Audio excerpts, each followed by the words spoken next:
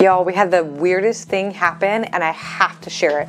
So look, you file your taxes, you get a refund. Can you use that as towards your down payment? Absolutely. But we have to show where it came from, right?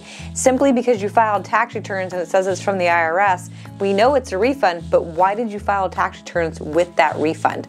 So for some clients, we're like, oh my gosh, it's great. I filed my tax returns, so we're all good. And I was like, well, wait a second, where did you get this money? They're like, oh, well, we started a new business and we claimed like $100,000 in loss. I'm like, oh yeah, that's a problem. Like you can't just have $100,000 disappear, right?